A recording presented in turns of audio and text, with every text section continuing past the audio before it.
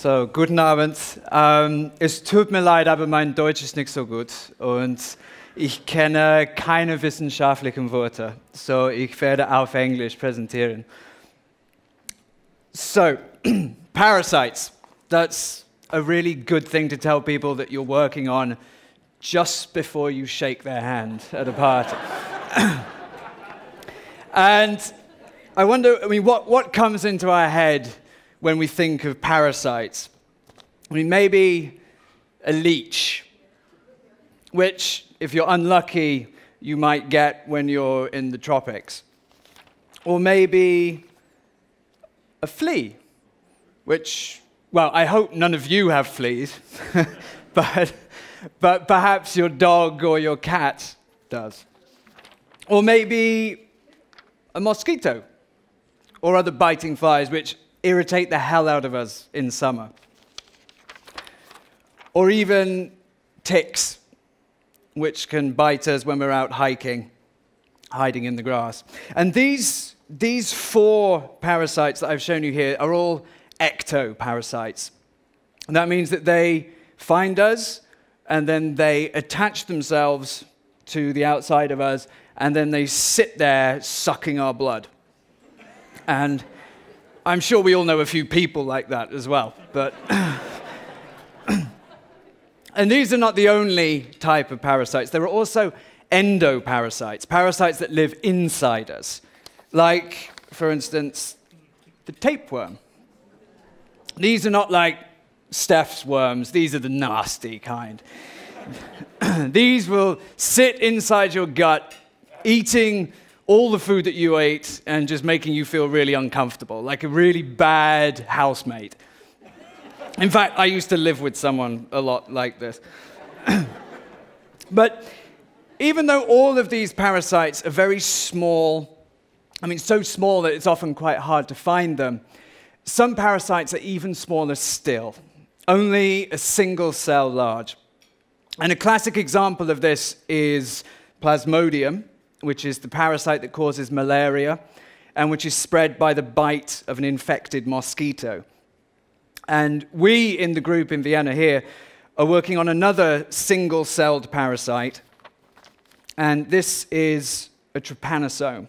And the trypanosomes are shown here, colored in blue, and this is a picture taken from a sample of an infected person's blood. And in red are human blood cells. So you get a feeling for exactly how small these things are.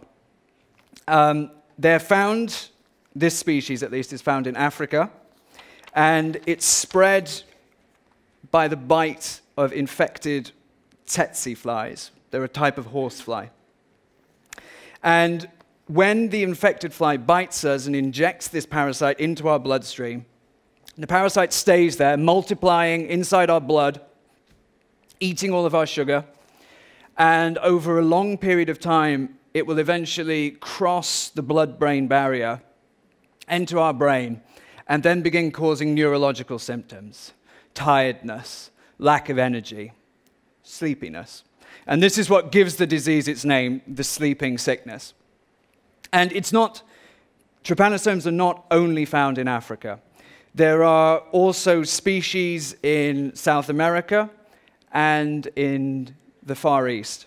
But the trypanosomes in Africa, at least, because they don't only infect humans, they also infect cattle, are the reason why it is so difficult to raise healthy livestock in Africa. And it's one of the things that prevents economic development in a lot of the sub-Saharan countries.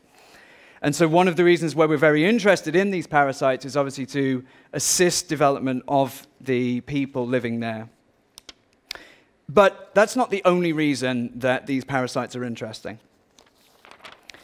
These are bacteria, like the bacteria that Isabella was telling you about. And on the tree of life, you can break it down into two branches. On one side, there are bacteria, and on the other side is everything else.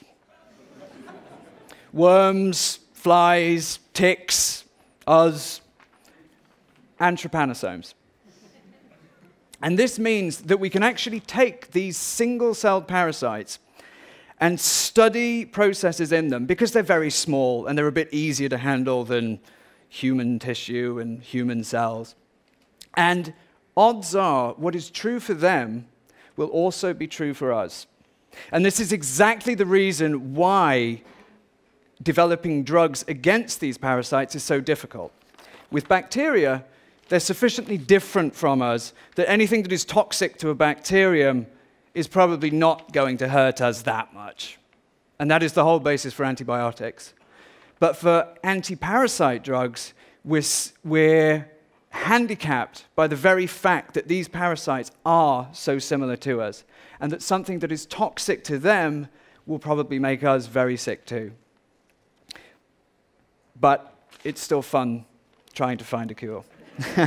So I hope what I've managed to explain in these few minutes is that parasites are interesting, not just because they're a bit weird and a bit disgusting and they have these fascinating life cycles and can make us very sick, but also that in many unexpected ways, they can be quite like us. And so by studying them, we can learn a bit more about ourselves.